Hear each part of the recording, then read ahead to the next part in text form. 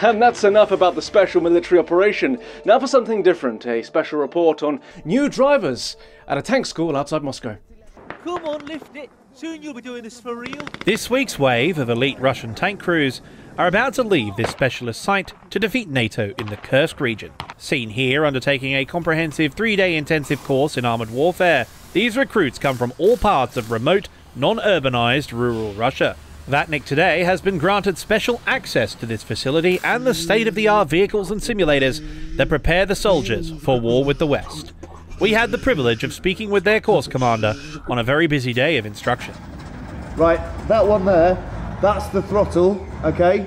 And that way is Kiev, all right? Good luck. So yeah, I've been instructing here for the past year after achieving 300 confirmed kills against Abrams tanks. You know that Ukrainian counter-offensive last year? Well, that was stopped by none other than me. So obviously they decided to put my skills to good use, and now I'm training all the new recruits and upping their skill level in things such as field medicine.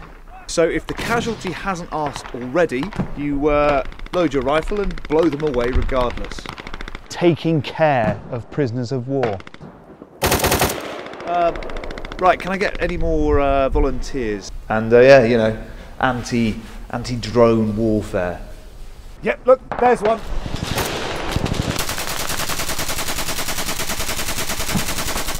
Oh, for God's sake, guys, come on. It's not an Iraqi wedding. Just leave the target and shoot the drone. And yeah, let's just say so far we've had no complaints from those who have trained here. In fact, we've had no feedback at all, you know, which must be a good thing. You know, they're off having a great time. Okay, so you know where the fire controls are. Yep. Just wait for me to get clear, because this North Korean ammo can be a bit temperamental. No, actually, I do tell a lie. We have had some really positive feedback, really sort of praising the tactics and strategies that we're using. Oddly, it seems to come from a lot of Ukrainian accounts, but you know, at this point, I'll take any praise I can get. Ah, Zelensky, 69. Thanks very much. All in a day's work. Smiley face, heart. Nice guy. So many of the troops are about to pass out today, but that is heat exhaustion for you. For those who do wake up, they will be graduating this elite tanking school, and you know, who knows what heights these men will reach. I've seen some go at least 200 meters straight up, but it really depends on the amount of explosives that are still left in the tank at the time of detonation. I mean, talk about passing with flying colours. Yeah, this course being only 3 days long, you know, many of the men probably won't see any combat. You know, I imagine we're going to be in Kiev in 2 days, 2.5 max. Are you looking for more Squire content? Well, of course you are. Look no further than www.squire.army. Enlist today at any rank from private to field marshal and access everything from weekly blog posts to mini podcasts, behind-the-scenes looks, outtakes, and exclusive early access to merchandise, free to captains and above. And if that isn't enough, enlist at the appropriate rank, and we'll replace battle-damaged mugs, pay for you to join us at museum visits, and even get you in a sketch with your own character that you can name and help write the lines and personality for. Oh. This video is effectively sponsored by our own website, as opposed to any other sponsor. Effectively, you are our sponsor, and we thank you very much. We've already got a hell of a lot of content on the site, so get yourself down to the recruitment office and enlist today. Yes. But some recruits are less eager than others to fulfill their national and contractual obligations. We spoke to one traitor protesting his innocence from a holding cell. Now, this whole ordeal began when my conscription papers apparently came through the post some months ago. But I'd recently acquired a dog who must have eaten them. The authorities then came to recruit me from my workplace in Novgorod, but concerned that my dog might have ingested a legal document, I had just left my desk and rushed to the nearest available veterinary practice 950 kilometers away in Kazakhstan. The authorities then intercepted my car at the border crossing, where I had broken down. I was laid prone in the boot, attempting to fix the fault, when luckily the border guards picked me up. In the ensuing interrogation, I was found to have unfortunately suffered a bout of momentary amnesia, whilst carrying my 72-year-old father's passport.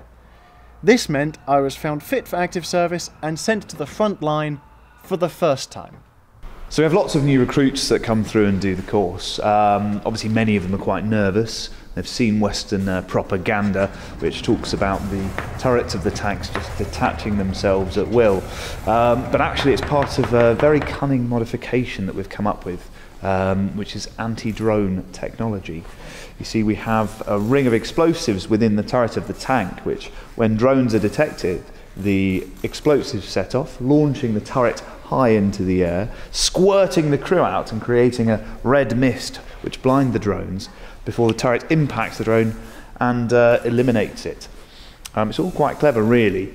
We've also been experimenting with new helmets and caps for the tank crew, which are made to be impenetrable to drones. So obviously all of this has been really effective, this new technology, because the drones have been so eliminated that they can't even collect the reels of film from them to prove it. You know, it's just some of the modifications that are happening in the Ukraine direction. Okay, so next up we're going to be covering how to apply the latest package of defensive radioactive armour blocks to vehicles. Don't you mean reactive? No, these state-of-the-art corrugated sheets were looted from Chernobyl, so they help the tanks glow in the dark, you know, as will you once you've finished applying them. But don't worry, it's all been cleared with HR. Well, I was walking along one day, minding my business, when I spot a load of tanks sitting in storage. And being the entrepreneurial type, I stripped them for parts and sold them to the Chinese, which was rather profitable, actually. I then used my newfound wealth to dodge the draft and become the head of HR, which in itself is another moneymaker. I still deal on the side, obviously. Yeah, thought I'd never get shot of that reactor for roofing, which is good, really, because everything started to taste of metal around here. And I started leaking out of my arsehole. Ah, hello, Private. Look, can you help get me out of here? I'll do anything. Absolutely can do, no worries at all. Here's your new driving licence. And your new passport. So yeah, you're from Moscow and never should have been conscripted in the first place. That'll be $6,000, please. Last week, I came across something of a human resource gold mine, as it happens. Yeah, and the best part is, you don't even need mining gear, just dental tools. Yeah, it's a war in Ukraine, not business. Technically, I've died 3 times on the front line. Don't tell the authorities. Yeah, my mum's got 3 cars on the driveway at home.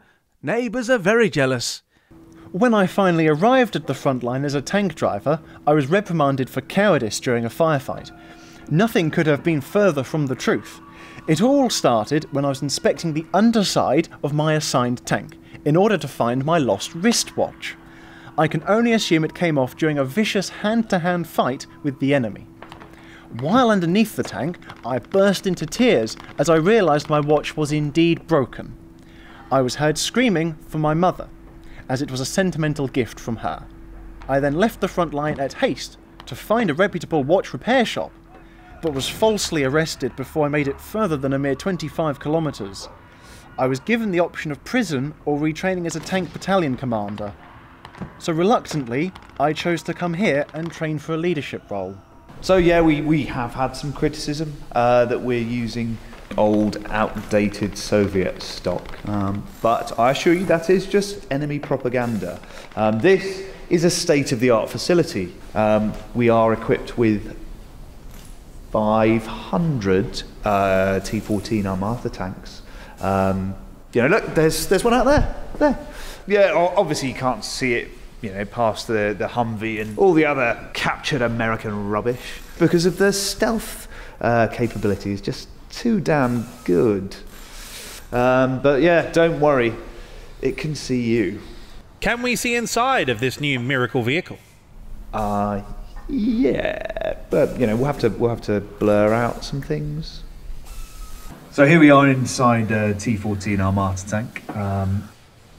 Very, very highly advanced stuff. A lot of this is a good 30 or 40 years ahead of any American technology.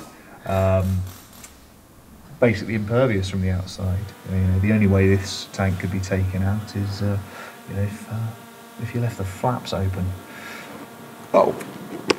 I'm sorry we appear to have lost contact there temporarily with the tank school. I'm sure he's absolutely fine. Look, yeah, he's absolutely fine. In other news, the Black Sea Fleet has commissioned a new submarine. Hello everybody, we sincerely hope you enjoyed this video.